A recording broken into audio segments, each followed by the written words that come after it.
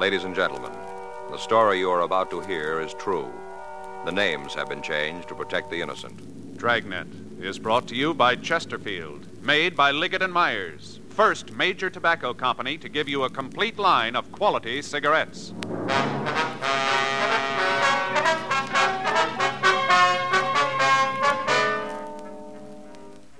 You're a detective sergeant.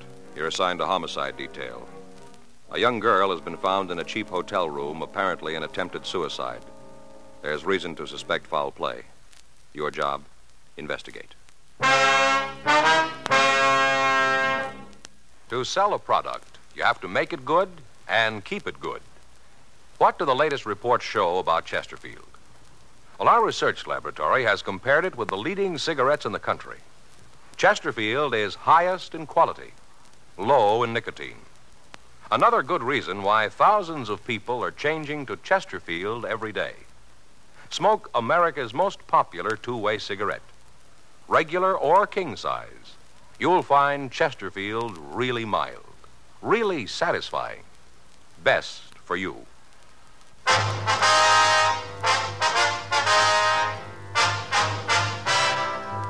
Dragnet, the documented drama of an actual crime.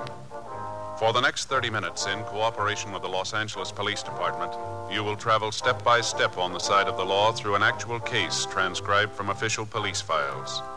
From beginning to end, from crime to punishment, Dragnet is the story of your police force in action.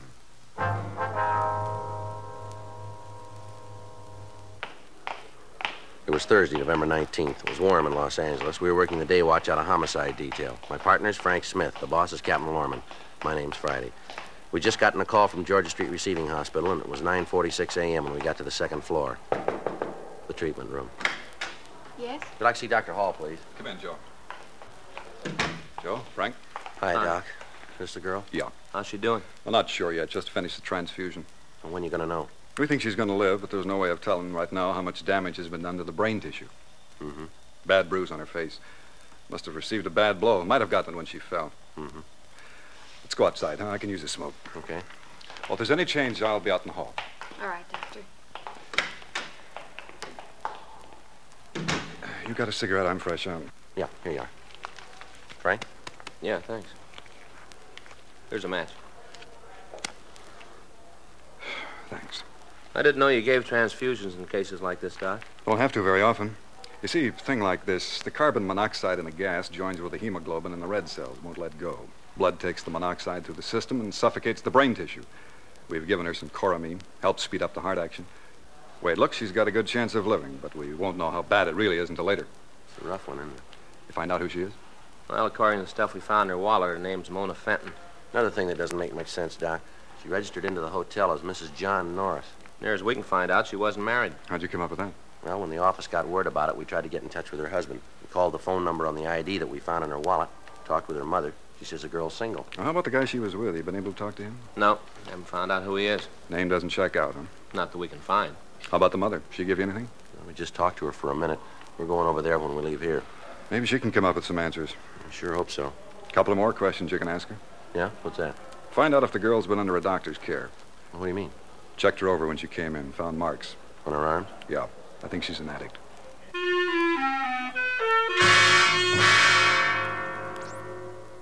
At 8:30 a.m. that morning, a guest in a small hotel on Grand Avenue had thought that he detected the odor of gas in the halls of the building.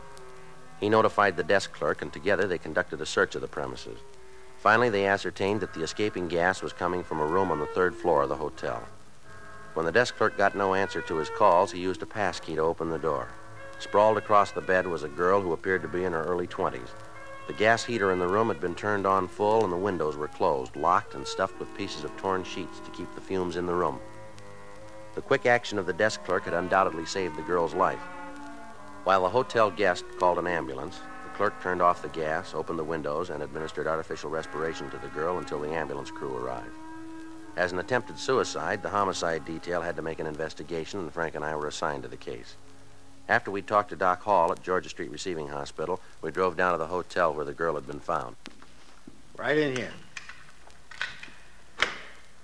Anybody been in this room since the other officers left? No, sir. Told me to lock it until you could see it. All right, sir. Now, this is just the way you found it, is that right?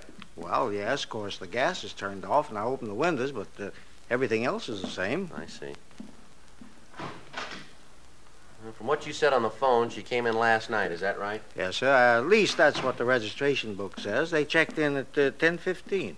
Did you take care of them? No, I was out to dinner when they got here. Who checked them in? Jeff Christensen. Is he around? No, not right now. He'll probably be back tonight. You know where we can find him? I don't know. See, Jeff got paid last night. Got his week's wages. Last I saw him, he's on his way out on the town with some of his friends. Jeff goes out on the town. Maybe we don't see him a couple of days. I see. But you figure he'll be back tonight, huh? Oh, yes. Jeff only worked a couple of days last week, so he ain't gonna go on much of the town. Mm-hmm. Did you see the man Miss Fenton came in with? No, I didn't. They were already in the room when I got back from dinner. I checked the book. I got the money from Jeff before I left. The man must have gone out sometime early this morning. I guess I was asleep. My room's just back of the desk. Fella must have got out while I was asleep. I see. Did you get any calls from the room at all? Not a one. Like I told those uniformed officers we here, I didn't see them at all. Not a peep of them. Matter of fact, I was thinking how nice and quiet they were. But the way the room looks, they sure must have had some sort of argument. Yes, sir. Huh. Would you know if they brought any baggage with them? Matter of fact, I know they didn't. Sure looks like they did some heavy drinking, don't it? Mm-hmm. Yeah. Glasses. That bottle's almost empty. Yeah. I'd rather you wouldn't touch the bottle. Oh, yeah, well, I won't. Say, you talked to the girls' people yet? No, sir, we haven't. But you're planning to see them, aren't you? Yes, sir. Yeah, I wonder if you'd do me a favor. You know when you see a people? Yes, sir. What's that? Well, I don't much mind the dirty glasses and having to straighten the room up. That's all part of the hotel business. But I wish you'd say something about the torn sheets. Tell the people about them. I don't want to cause no trouble, but maybe if they know how about the sheets were all torn up, they'd want to make good on them. You will mention them, won't you? Hmm? Yes, sir. I'll call the office, Joe. Have them send out a crew, see what prints we can lift. All right, fine. Who else has a pass key to this room? Oh, you mean beside me? Yes, sir. Well, ain't nobody. Where's the key kept? That hangs on a nail next to the desk. That big nail there, it hangs right on it. Mm-hmm. Now, when you came into the room, did you notice if there was anything around the door to keep the gas inside? I don't follow you. Well, you found pieces of torn sheets around the windows, you say. Now, was there anything like that with the door? Oh, yes, I'm with you now, yeah. Now, let me think. As I remember, no, there wasn't nothing there, just around the windows. Mm-hmm. Was the key in the lock when you came up here? You mean inside the room? Yes, sir, that's right. No. The reason I know that for sure is that I looked through the keyhole. Tried to see what was in the room. No, sir, the key wasn't in. Of course, that don't mean nothing. Sir? Well, only a couple of the rooms have keys anyway. We don't use them anymore. You mean you don't lock the doors? Sure, we lock the doors. We got them all locked all the time. This is a respectable hotel. Of course we lock the doors. But not with those keys. We got those other locks on the doors. Oh, I see. You see, yeah, see that? Sort of like Yale locks. That kind, you know. That's what locks the doors, not the other keys. Yes, I see. Of course we lock the doors. Yes, sir. The locks catch when the door is closed, though. Is that right? Yep, locks them tight. I got in touch with Lee Jones, Joe. He sent a crew right over. Good. I checked with Doc Hall. How's the girl? Oh, she's coming along. Doc says she's doing better. All these fellas that you're going to have roaming around here, what's this all about? Is something wrong? We're not sure yet, sir. Oh, dear, it always happens like this, don't it? What's that, sir? I try to run a respectable place. Goodness knows I do. I keep it right up to date. It's good service, and something like this happens. There was no reason for that girl to do a thing like this, not in my hotel. Now you cops come in here. Cops going to be all over the place. Tenants aren't going to like it. They ain't going to like it at all. Just because of that girl. Why'd she have to come in here and do a thing like this? Why'd she have to do it at all, sir?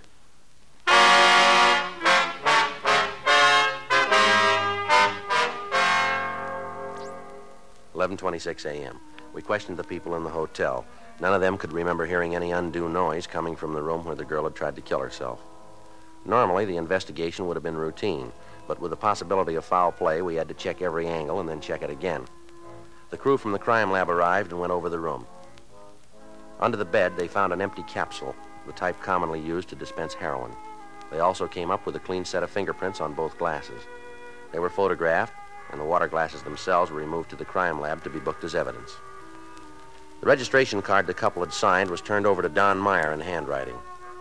The name was checked through our record bureau, through the phone book, and through the city directory, but when the leads were checked out, we were no further in knowing who the man was who'd taken the room with Mona Fenton. Word was left at the hotel for the handyman to contact us as soon as he returned. Word was also left that if the man who'd registered with the Fenton girl returned, we were to be called. 11:45 a.m., the men from the crime lab finished their investigation and returned to the office to compile the results. Frank and I left the hotel and drove out to the address listed on the girl's identification. It was a large white colonial home near one of the colleges. We rang the doorbell and waited. Yes? Mrs. Fenton? Yes, that's right. What is it you want? Police officers would like to talk to you. Oh, come in. Thank you. It's about Mona, isn't it? Yes, ma'am. I knew something like this would happen. I knew it all along. Beg your pardon? When she first had this crazy idea, when she first told me about it, I knew. Kids, try to tell them. Just try, and they tell you that times have changed. They say that you're not keeping up with the time. They know it all. Nobody can tell them anything. Well, what idea is this, Mrs. Fenton? When she wanted to quit school and take the job in that drive-in restaurant, the most ridiculous thing I ever heard of. But nobody could talk her out of it. Lord knows I tried. I knew something like this would happen. I just knew it. Yes, ma'am. Do you know any reason why your daughter might want to take her own life? Are you a policeman, too? Yes, ma'am. I'm Frank Smith. This is my partner, Joe Friday. How do you do? How are you, ma'am? Do you know any reason why your daughter might want to kill herself? It's a little hard to say, Mr. Friday. What's that? Mona and I had quite an argument about her leaving school. It was one of those silly things that starts and gets all out of hand, you know. We both have pride, and neither one of us was going to back down. Mm-hmm. I haven't seen Mona to talk to for over a month. Does she live here, ma'am? Yes, she does, Mr. Smith. But there's an outside entrance to her room. She comes and goes as she pleases. Doesn't eat her meals here, so I hardly ever see her. Mm-hmm. Do you know if she's been under a doctor's care? No, I don't think so. Why do you ask that?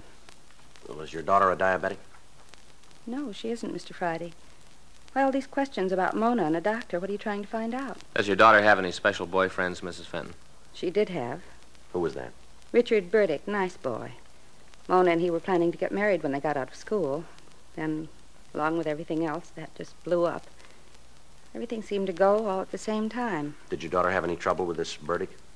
No, nothing you could call real trouble. It's just that they agreed to disagree. It was Mona's idea. Richard didn't want anything to change. He was very much in love with her. Uh-huh. Does he know about this? I don't think so, Miss Fenton. We haven't told him. I don't know what he's going to do when he hears about it. It's going to hit him awfully hard. He's the sensitive type. Does your daughter have any close friends that she might confide in? I suppose she does. She's talked about some of the girls where she worked. Would you give us their names, please? Well, yes, I will. I'll write them down for you, those I can remember. All right, fine. Has your daughter been in good spirits lately? As far as I know, yes. She's always seemed happy enough when I saw her. I told you we haven't said much more than hello the last month, but she seemed happy. Mm-hmm. You said that she broke up with this Burdick boy, is that right? Yes. When was that? It's 6 weeks, 2 months ago. You know what caused it?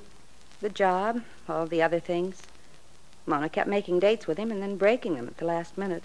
I guess Richard just got tired of being stood up. Well, did he and your daughter have any arguments that you know of? No. They just decided that it wouldn't work out for them. They just decided to stop seeing each other.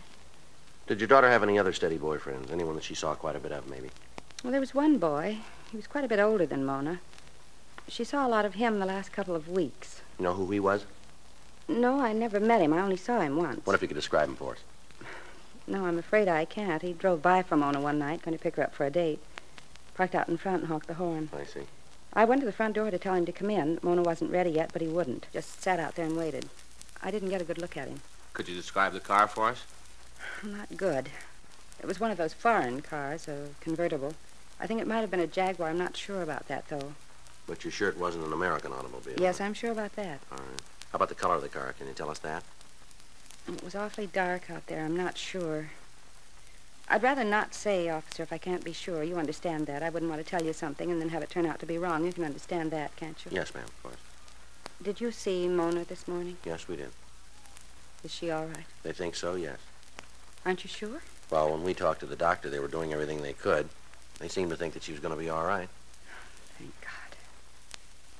It's so hard, Mr. Friday, to know that your child is sick, that she tried to kill herself, to want to go to her and not be able to. It's so hard. Try to take it easy if you can, Miss Fenton. If you'll just give us the names of the girls that she might know, we'll be on our way. Yes, I'll write them for you. Thank you. Excuse me? Shirley? Hello? Yes, it is. What? Yes, they're here. Just a moment. It's for you. I'll get it, Joe. I'll get those names for you, Mr. Friday. All right, fine. Did your daughter ever refer to this man in the foreign car by name? No, I don't think she did. All I know is that whenever she went out with him, it was the big date of the bunch. How often did she see him? Maybe a couple of times a week. Might have been more. I had no way of knowing what she was doing. She kept pretty much to herself when she met him, but I could tell he was the big thing in her life. He was it. Joe? Yeah. See you a minute? Yes, excuse me, Miss Fenton. I'll finish this list. Thank you. Yeah. Call was from Jack Smyers at the office. Yeah. Just removed her to the general hospital. Yeah. She had a relapse. They don't think she's going to live.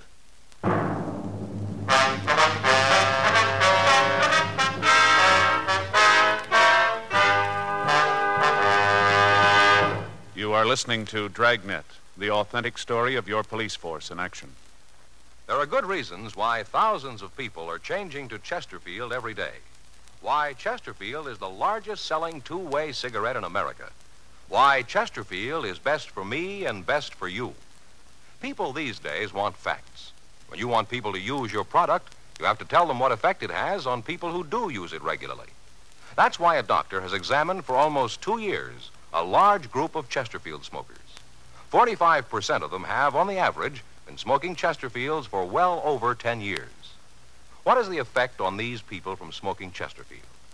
No adverse effects to the nose, throat, and sinuses, says the doctor. Consider Chesterfield's record with these smokers, with millions of other smokers throughout America. Another good reason for you to change to Chesterfield. Regular or king size, Chesterfield is best for me, best for you.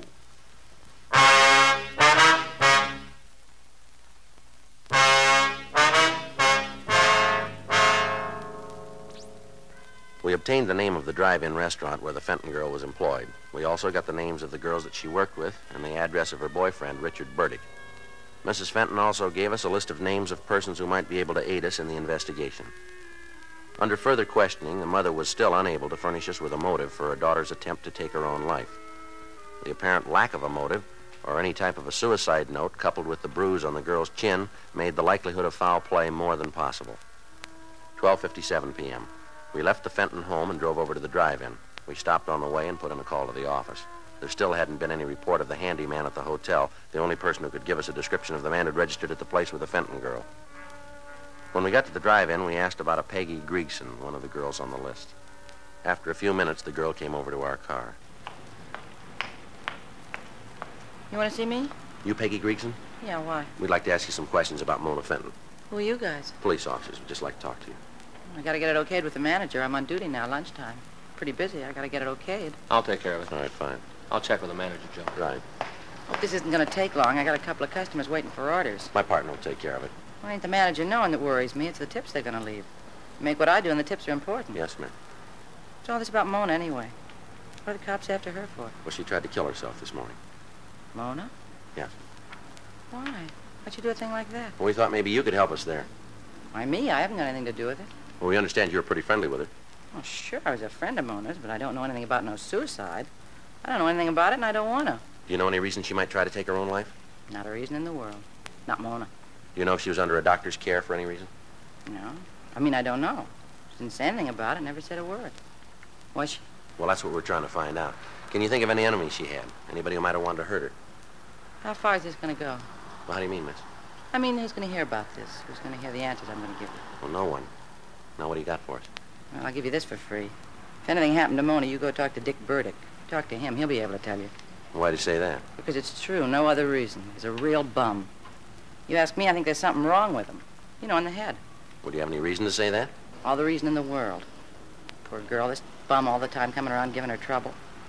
All the time telling her how he's going to kill her and anybody that comes near her. Burdick said that to Miss Fenton, did he? Half a dozen times. Wasn't more than a week ago. Mona told me she told him off, told him to get lost. She didn't want any part of him, to leave her alone. He made a big scene. Mona told me all about it. One day this Terry drove in here. Got one of those flashy foreign cars. A Jaguar? I think so, yeah. All right, go ahead. Well, one day he drove into the place. Mona took care of him. I guess he liked Mona. He kept coming back, always parked in her station. Anyway, this Burdick kid found out about it. Wasn't anything for him to worry about, but he made a big thing about it.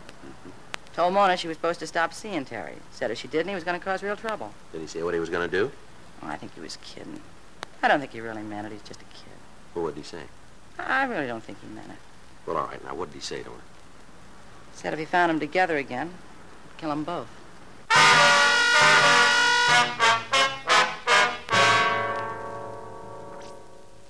We talked to the other girls in the drive-in. From them, we got the same story about the scenes that Richard Burdick had created. We got more information about the threats that he'd made against the Fenton girl and Terry Hamilton. From one of the girls, we got the address of Hamilton. 2:45 p.m. We left the drive-in and drove over to the address of the girl's boyfriend, Richard Burdick. We talked to the landlady. She told us that the Burdick boy had regular habits. He paid his rent on time. He never had any visitors.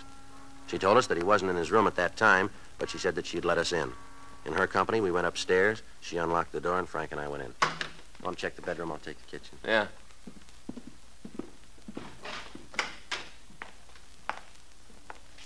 There's nothing out there. How'd you do? Well, looks like we're a little late. What? His clothes are gone. We checked the room further. Every indication was that Richard Burdick had left the apartment in a hurry. We talked to the landlady again. She could give us no reason for his disappearance. She gave us the name of his employer. We put in a call to them, but they told us that Burdick had failed to show up for work that day. 4:15 p.m. We put in a call to the hotel on Grand Avenue, but the handyman still hadn't returned and there'd been no word from him. We went back to the office and checked the name Richard Burdick through R&I, but we found no criminal record for anybody answering his description. We put out a local and an APB on him. At 4:39 p.m., we got a call from General Hospital telling us that the Fenton girl had regained consciousness and that we could talk to her. Frank and I left the office and traveled Code 2 out to the hospital. The doctor on duty told us that the girl was out of danger, but that she was very weak. He asked us not to get her excited, and he led us into her room. Miss Fenton? Yes, who are you? Police officers. Why can't you leave me alone? Go away. Just a couple of questions we'd like to ask you. I don't want to talk to anybody. Why didn't you leave things the way they were? Why didn't you leave me alone? Well, you had a lot of people worried, miss. No reason for it. Be better all the way around if things had happened the way I planned them. And you did try to kill yourself. Yes. Who was with you in that hotel room? You mean Mr. Morris? Yeah. It was Terry. It was always Terry. He was going to marry me, then he didn't. He said he would, and he didn't. That why you did what you did? Yes. You use narcotics, Miss Fenton? Hmm? You use narcotics? Yes, that was Terry's idea, too. I think that's all he wanted with me, just to get me hooked so I'd have to do what he said. I think that was the reason. How about this Richard Burdick? What about him? Do you have anything to do with you deciding to take your own life? In a lot of ways. The biggest mistake I ever made was leaving Richard. I thought it was smart, real smart. I was going to show him. Terry said he'd marry me, said he was in love with me. To get you started on narcotics? Yeah. At first it wasn't so bad. I loved him, really I did. Then when I had to have the fixes, he changed. Told me he couldn't give it to me anymore, that I was going to have to pay for it. I tried to tell him that I loved him, but I wanted to be with him. That's why I went to the hotel to talk it over. Try to come to an understanding, some kind of an understanding. Mm-hmm. He said that he didn't want to have anything to do with me, that he wanted no part of me anymore. Said that I was going to have to pay for the H from now on. I didn't have any way to pay for it. He said it wasn't any of his business. Is he a user? Yes. It's all so stupid, all so stupid. Ma'am? The whole thing, I had it real good all the way around. And then I went ahead and ruined everything, tore it all down. Even if I'd have killed myself, it would have been no answer. Not the right answer, anyway. I know that. I know it real well. All right. Can you tell us where we can find this Terry? You bet I can. I want to see him feel like I do. I want him to know what it's like. Will you be willing to meet with him? Make a buy of narcotics for us? You name the time, I'll be there. I'll be there if I have to crawl. All right. You better get some rest now. I guess so. I'm pretty tired. Did you see my mother? Yes, ma'am. Is she real mad at me? No, I don't think she is. Would you call her? Ask her to come and see me. Tell her I'm sorry. Tell her I want to see her. Now, she'll be glad to hear that. I hope so. I got so much to tell her and Richard. So much to tell them both. All right, Miss Fenton. We'll get in touch with her. And you tell me when you want me to call Terry. You tell me. All right, we will. Terrible thing, isn't it? What's that? Terry. He's been around a long time. Must be other girls in the same fix all because of him. Girls who have a bad habit and have to do what he says. Girls like me, terrible. Nobody knows how many. Yes, ma'am. Where's it gonna end? When you meet him.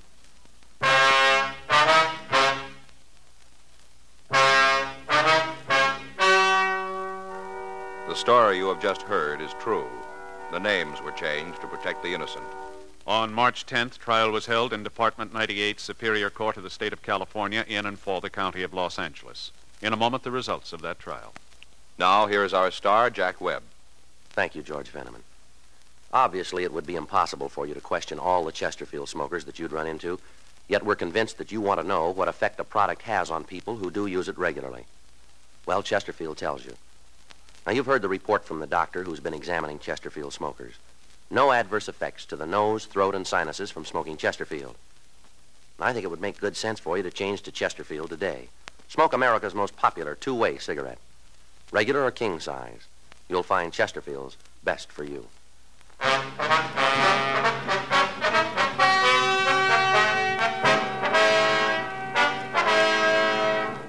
Terry Norris Hamilton was tried and convicted of violation of the State Narcotics Act, a felony, 1 count. He received sentence as prescribed by law. Violation of the State Narcotics Act, a felony, is punishable by imprisonment in the state penitentiary for a period of from 1 to 5 years. Mona Irene Fenton pled guilty to the same charge and was placed on probation for a period of 3 years with the provision that she be placed under the care of a competent psychiatrist.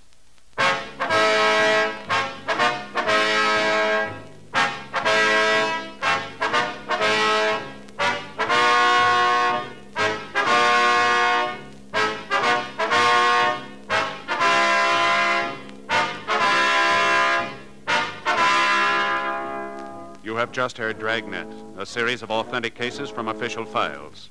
Technical advice comes from the Office of Chief of Police W.H. Parker, Los Angeles Police Department.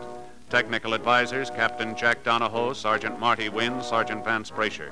Heard tonight were Ben Alexander, Vic Rodman, Virginia Gregg, Gene Tatum. Script by John Robinson. Music by Walter Schumann. Hal Gibney speaking. Watch an entirely different Dragnet case history each week on your local NBC television station. Please check your newspapers for the day and time. Chesterfield has brought you Dragnet, transcribed from Los Angeles.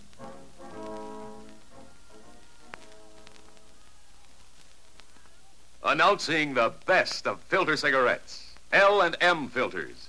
The L&M filter is entirely pure, harmless to health, filters out the heavy particles in the smoke, gives you more flavor, less nicotine. L&M filters and Fatima with tips of perfect cork, both made and guaranteed by the makers of Chesterfield, Liggett & Myers Tobacco Company.